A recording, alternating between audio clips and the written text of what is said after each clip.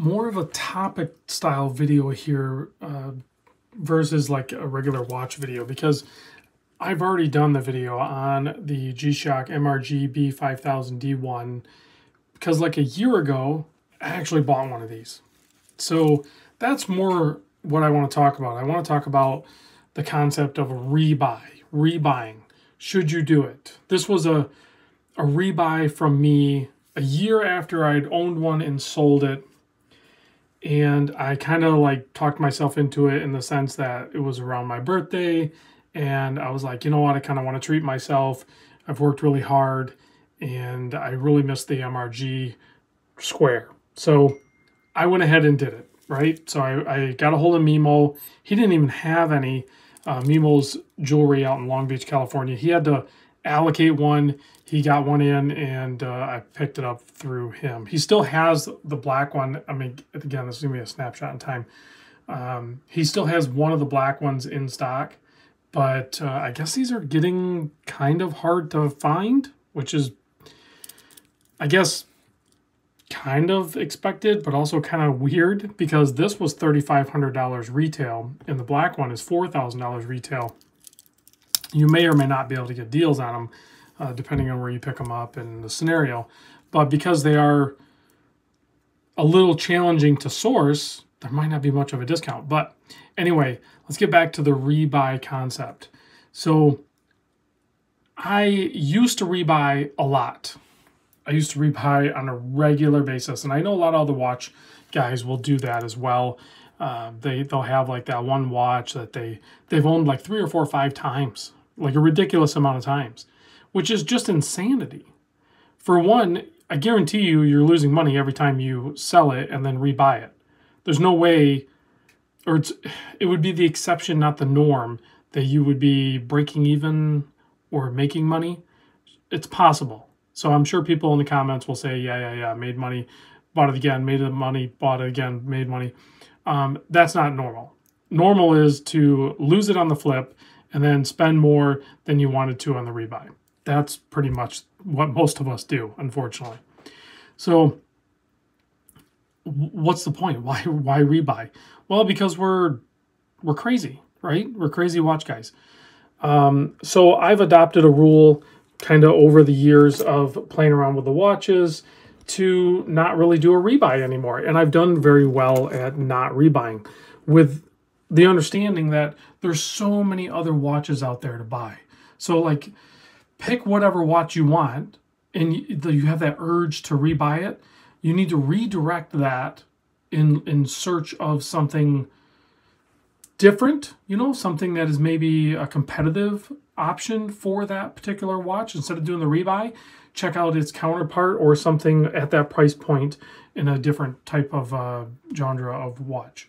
So there's different ways to do it. And if there isn't currently one out there that, you know, meets that criteria, if you just wait a little while, guaranteed one will pop up. There's new watches being produced all the time, new models from whether it's a reputable brand or a new micro brand or whatever. And this is covering all price points. I don't care if we're talking a Casio World Timer, you know, a $15, $20 watch, or we're talking a, you know, Vacheron or a whatever expensive watch. Okay, pick whatever you want. This applies to all of the above. So now I still stand by no more rebuys. However, I've made exceptions, but those exceptions come with some expectations or what's the word I'm looking for? Beyond expectations, there's criteria that I must adhere to. So a rebuy on this means I cannot sell it. So as much as any point in time, I'm like, all right, I'm going to sell it. I'm not wearing it or whatever. It doesn't matter. If I'm not wearing it and it's a rebuy, my new rule is I can put it away somewhere and pretend I don't have it, because selling it is not going to be an option. This Helson was a rebuy. This was actually my old watch. I picked it up from the guy that I sold it to. I rebought it. And it was mostly because he sent it in for a Sunday fun day, and I handled it, and I forgot how much I loved the watch. I didn't remember why I sold it. It didn't matter. It rekindled that love that I had when I first bought it. So I rebought it. Now that one's also in that same category. No longer an option to even potentially think about selling it. Cannot do it. So where there's some deviation on the rebuy, and I could have skirted that rule, I could have picked up a different color of that. That's not a rebuy. In my definition of it, if I would have added a date to it, or if I would have went with the 12 instead of the big triangle, any sort of alteration from the original exact model that I bought is no longer rebuy. I bought a different colorway of that watch.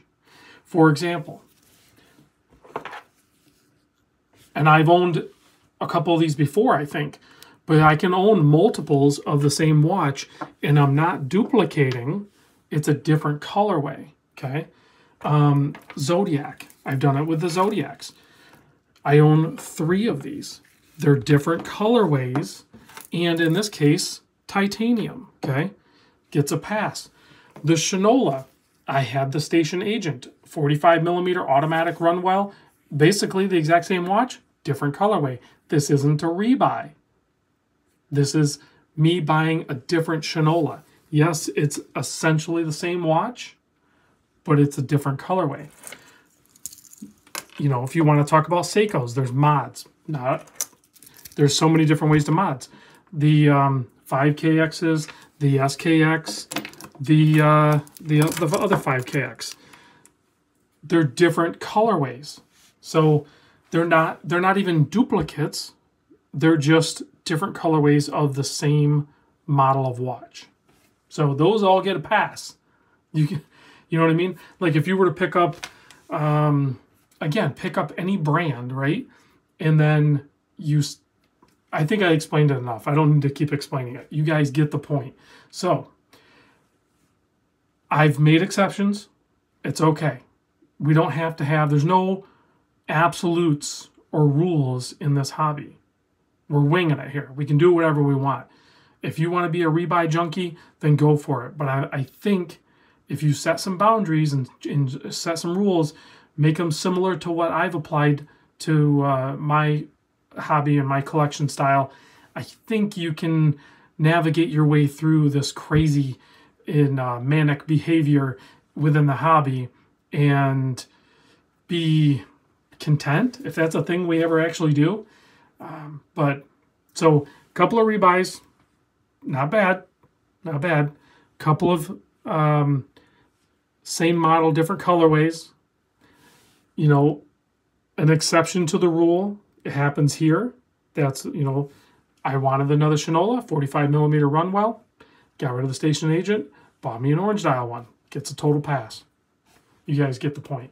Thanks for watching. Let me know what you think. What rules do you have when it comes to purchasing watches kind of at this level? You know what I mean? Like with the rebuy versus different colorways versus different models. Let me know what your guys' theory is on it and your thoughts on it. And if you have hardened rules on it that you will not break, or if you will compromise, as long as you put, you know, expectations on that compromise. Thanks for watching, guys. I'll catch you on the next video. I was wearing, for this video, I'm still testing this MIP G-Shock Square tracker, kind of basically a smartwatch. I'm really starting to like this watch. The notifications, I could do without, but I'm really starting to like the watch. See you guys on the next vid.